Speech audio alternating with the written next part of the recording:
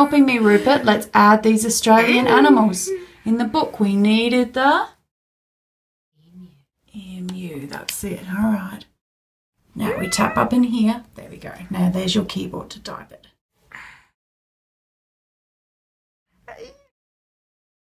But there's no picture. So where are we going to tap to get the picture? Yeah. And oops. Now instead of choose a picture symbol, we were actually choosing a picture. And then that takes us, can you find the Aussie animals? Now where is that emu? Where is he? Down the bottom here. There's an emu. Oh, look at that. We can make him a little bit bigger and use it. Now let's see. What do we do next? Done and done out of edit mode. Hey, where's that new button that you added? Can you test it out?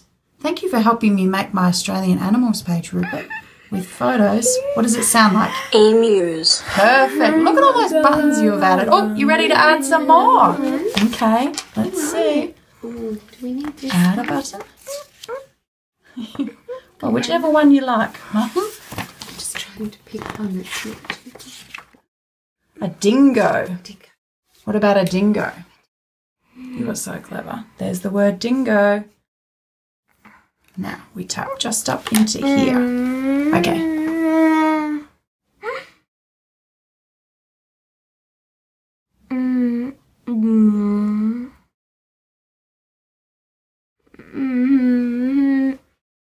Oopsie.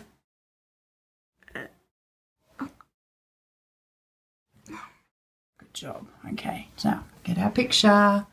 Choose a picture. Good job. Now, where will we find a picture?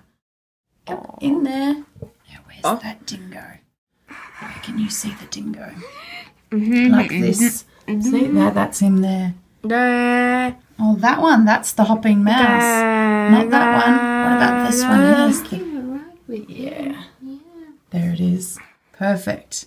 Let's use it. And we've added another button. You have been so helpful today, Rupert, helping me add buttons to my page. Thank you.